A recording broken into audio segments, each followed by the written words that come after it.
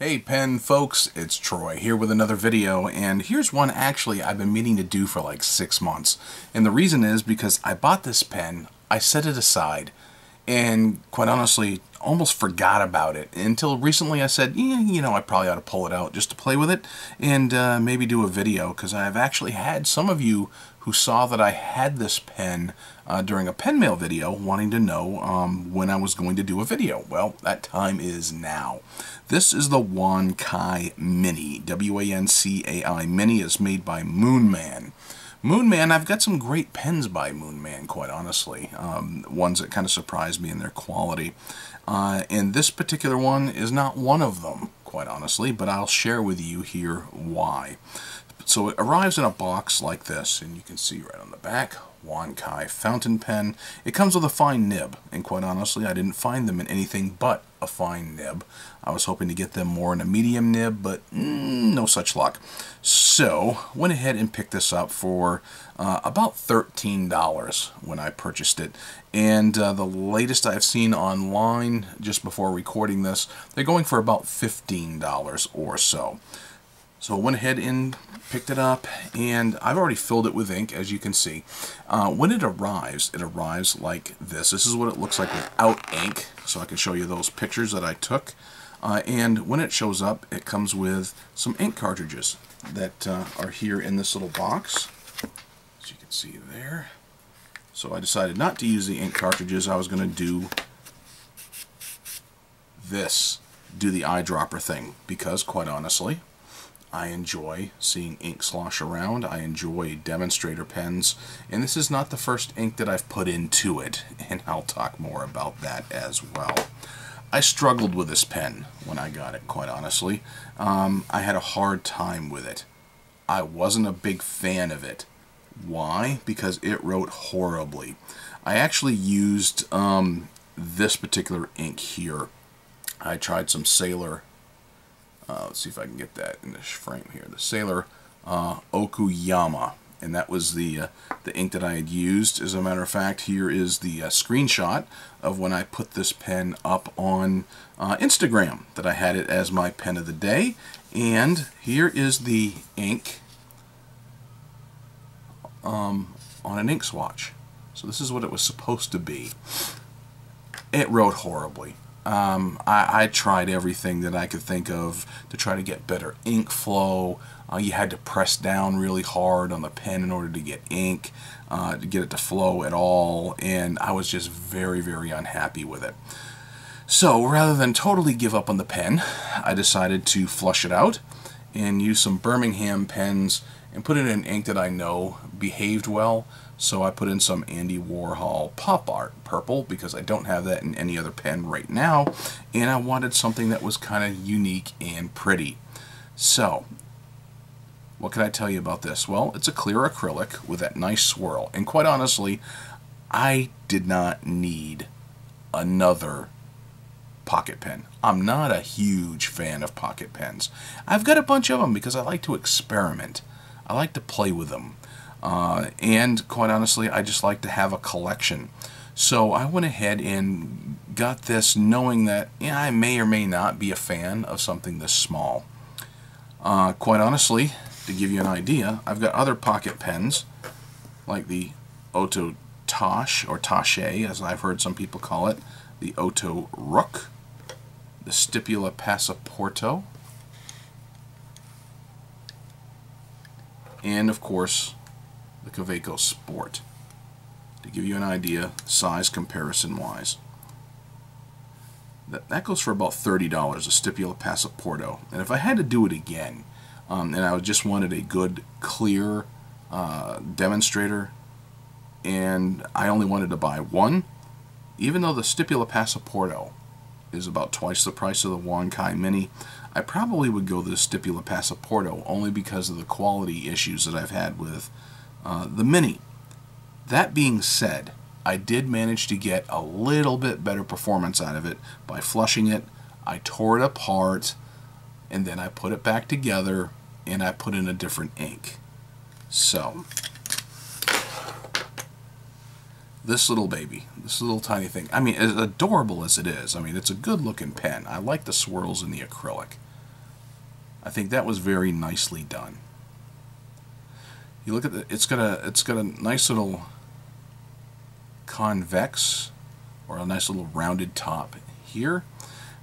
Here, same thing at the bottom, but it also has a carve out for some threads. So it is a twist to open, and these threads go right on the back here, which is something, quite honestly, you're going to need if you want to write with this thing effectively. Why? Because that is too stubby. There's no way I'm going to be able to take this and write with it and be comfortable with it. So let's go ahead and put the two together, mate them. Much better. Still not exactly what I like, but it is a whole lot better than it was. So it kind of makes up for the idea of it having been a pocket pen and being so short and stubby. You may be able to write with it better. Now, one of the things about it too, this little nib, it's a gold tone nib. It is a fine nib, and it is by Moonman. So it's not Wancai branded anywhere except on the box, but you can see that Moonman nib right there. So what I'm going to do is I'm going to give you some statistics about it, and then I'm going to show you the writing sample that I'm able to give, and I'll show you the the hen scratch that I was able to get prior to flushing it out and putting in some new ink.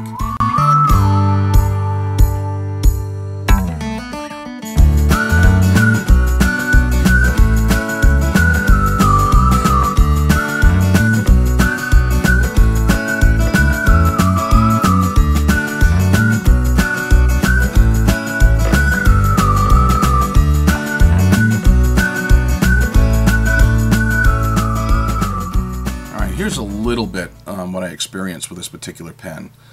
This on that Sailor ink, it wrote extremely light. It was very scratchy here, and this is what kind of line variation, but you almost had to press down really hard in order to get it to flow anything that was worth using.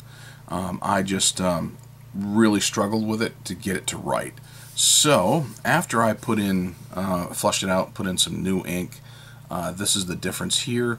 Still not, at first, not so good, but once the ink really started to penetrate down in, it got to be better, and a little bit better as I started to get better ink flow with a better behaving ink, as far as I'm concerned.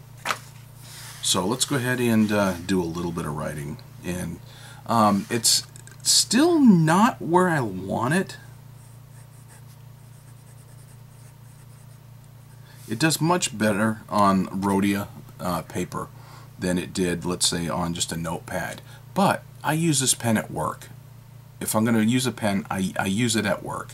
I use pens to carry, everyday carry. And I'm not always writing on Rhodia.pad. But I will tell you it does write better on Rhodia. So this is the Wancai Mini. It's got a fine nib. Fine steel nib, and you can see it still writes fairly light. It's definitely a fine nib. It's nowhere near as dark as I'd like it to be, but I can get a little darker on it. Not a whole lot of flex to it. It's still a fairly rigid nib, but you can still get some line variation out of it and get it to write a little wetter. I've fiddled with this nib. I have played with it, trying to get it to write wetter on its own without having to apply so much pressure. So far, hadn't been real successful. This is something I'll probably take a little bit of time with and smooth out the nib even better, because quite honestly, it's a little scratchy on anything so far I've written on except the Rhodia pad. This is a much improved writing over, like a little notepad like that. So I did put into eventually some Birmingham pens, Pop Art Purple.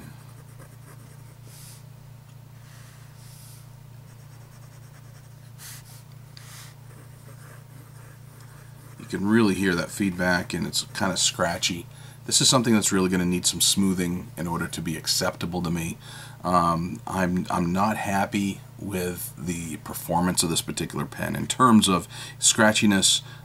Obviously, with a fine nib, I'm not a fan of fine nibs anyway. Never really have been, which is one of the reasons I hemmed and hawed over whether to buy it. So I said, you know, sometimes I can get a decent fine. I'll give it a try because I've used other Moonman pens and been happy with them. So I figured I'd give it a shot. But overall, yeah, not a fan. I'm just not extremely happy with it. Okay, $15. Actually, for me, when I bought it, $13.72, including the sales tax that I had to pay. So I waited 6 months to play with this pen, and I really wasn't missing anything, quite honestly. I mean, it's pretty. It's a cute little pen. It's adorable. It just doesn't write as well as I would hope. So I don't know if I'm going to end up trying to replace that nib. Maybe, I don't know. But I'll be honest with you, if I had, like I said earlier, if I had to do it again, I would take the Stipula Passaporto here, and I would actually use that. And yes, it's $30 compared to $15. But if I was in the market for a demonstrator pocket pen, I probably would end up with a Stipula, just because of the difference in quality. Wasn't a tremendous fan of this, but it's much better, I can tell you, quality-wise, I think, than the Wancai. Then again, you know, Stipula being a much different manufacturer from a different part of the world, go figure. All right, well, there you go. The Wancai Mini.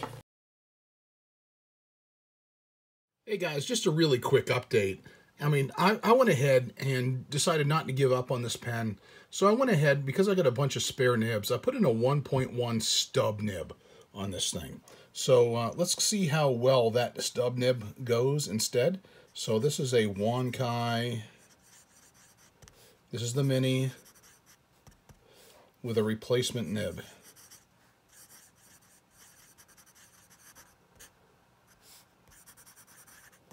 Look at that.